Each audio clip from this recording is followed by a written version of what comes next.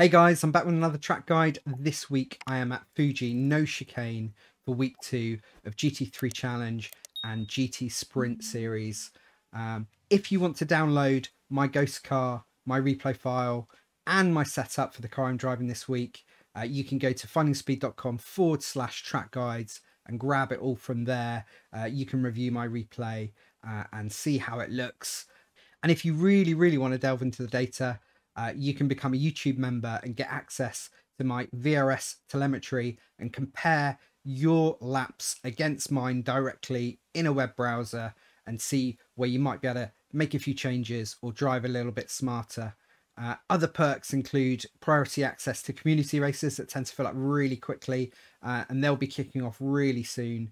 And also you get discounts on iRacing coaching and lap reviews where you send me a ghost car and your replay file, and I will drive against you and send you a video in return, just with some pointers or some useful tips and tricks. They're normally about 10 or 20 minutes long.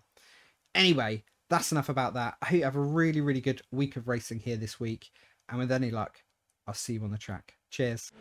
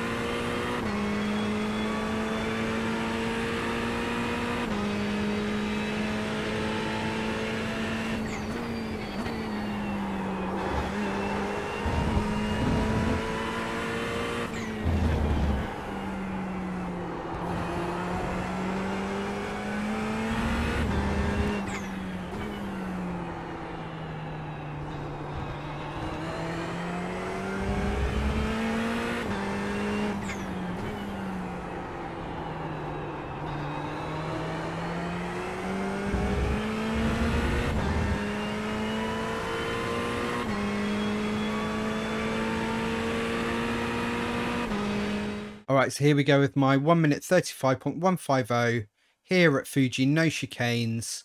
I'm in the Ferrari. The conditions are as they are for racing this week.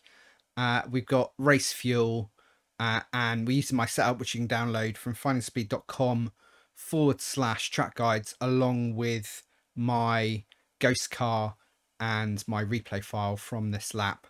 So we're approaching the 100 board, and we need to start braking before the curbing, good 2 car lengths before. And there's a little bit of just a little mark on the left hand side of the track by the line there, which I use as I'm approaching as my marker. And we're full threshold braking, and we're gunning down through the gears. We're going to end up in first.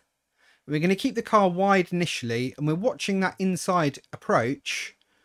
And then as after we cross this white line, we're going to see these skid marks on the track, and that is our turn-in point.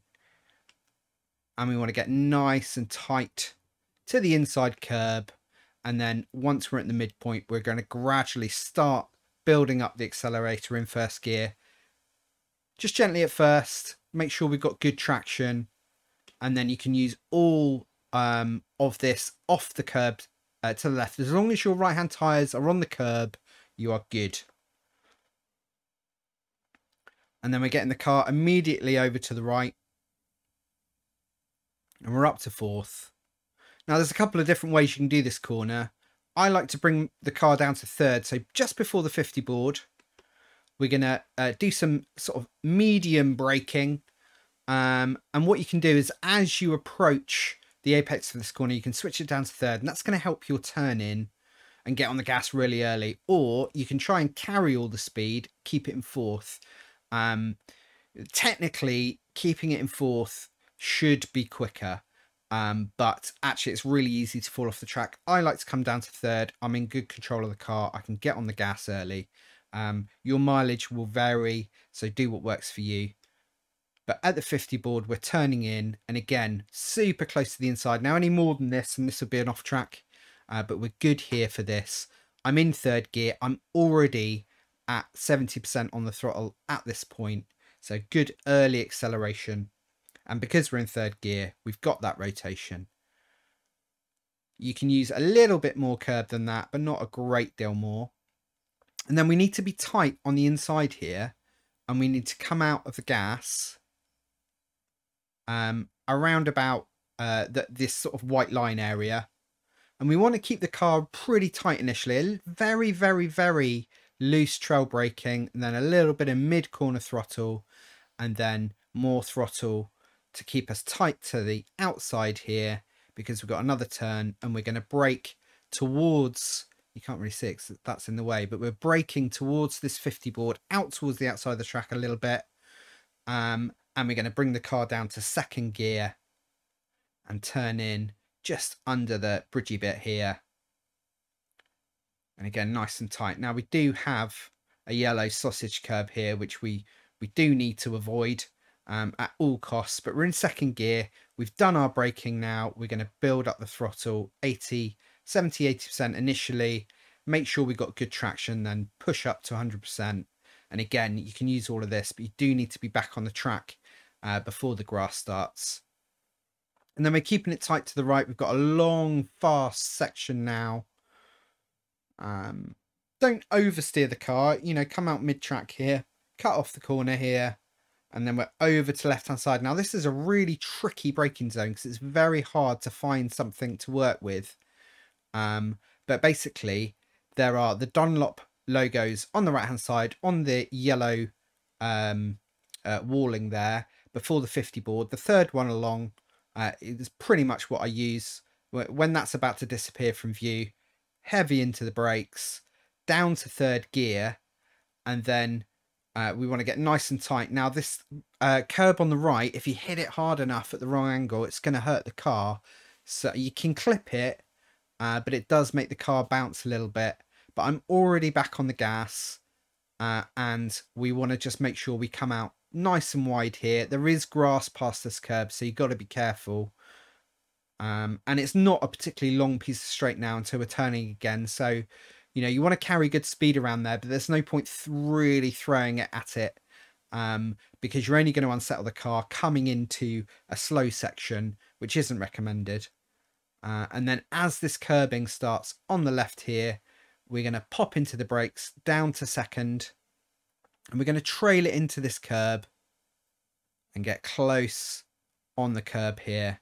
And I'm about to start on the gas. Now you can see the way the track is falling away from us and we're going over a curb. So if you put your foot down at this point with this kind of steering angle, the car is going to react really badly and spin out on you. So we have to go light on the throttle round here until we can straighten up that wheel and we're off the curb.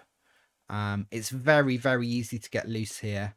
But we're gonna follow this curb all the way round now, and at the end we're gonna brake out towards the outside of the track. Now I've got about kind of 40 degrees on the steering angle to the left here, and I'm going to maintain that while I'm braking, so we can't go too deep into the brakes. We can only go so far into the brakes, so we're going to linger on the brake at quite a low braking percentage, and then once we're getting towards the outside of the track, then we're going to come out of the brake and let the car rotate. And you can see there are some skid marks going round to the left, and we're going to follow those. We're following that skid mark round to the left there, and we're going to pick up this inside curb. And look, I'm already into the throttle very gently. I can see that I'm going to pick up the back edge of this curb, which is perfect positioning for us. This is where we want to be. But very, very, very gentle build. The track is falling away here. Again, we're going to have bad traction problems coming off that curb. Track's falling away, so we need to really gently build up the throttle here. We kept it in second as well. First gear just isn't necessary. We can have traction problems. So we're taking the car out just beyond mid-track now onto the left, and I'm looking for this little mark on the grass on the right-hand side here. And just before that, I'm going to start braking again. Exactly the same principle as the last corner. We are turning and braking, so we can't go too far into the brakes. I've got about 35-40 degrees on the steering wheel there, so we got to be careful. And then we're going to drop the brake. Again, we've got some skid marks that can show the line that we want to take around this corner. And we're at mid-track. You don't really want to be much deeper than this. We're out of the brake now, and we can see our target, which is the back edge of this curb, just beyond the yellow sausage curb. Again, we're building up pretty gently, 70-80% initially, making sure we've got traction, making sure we're going to make the corner, and then foot down, and we're down to the line for our 1 minute 35.150. Very technical track this, a challenging drive, but there's great racing to be had here. We've got a nice wide track. We've got some really fast sweeping corners. We've got some slow challenging braking zones. So lots of opportunity to overtake, and also lots of opportunity to get slow down. So we've got to be super careful in places here. I hope you enjoyed the guide. I hope you found it useful. Don't forget to download my setup, my ghost car, and my replay file from findingspeed.com/track guides. And let us know how you're getting on in the comments below. I hope it's going really well. And for those of you that have made it all the way to the end of the video, thank you very much. And if you want to really delve into the data, press the join button below and have a look at the perks for becoming a YouTube channel member. We got some really good stuff in there, which I think, you know, a lot of drivers might find really interesting and useful. So check it out. I live stream a couple of times a week, normally a Thursday and a Sunday. So watch the channel for updates, subscribe and hit that bell so you get notified when I'm going to go live. And I'll see you next time. Cheers, guys.